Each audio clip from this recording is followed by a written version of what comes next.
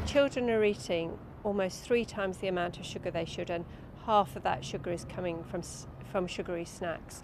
So we're encouraging parents to get an idea about how much their children are snacking and to begin to take control, to make small steps to improve their children's diet.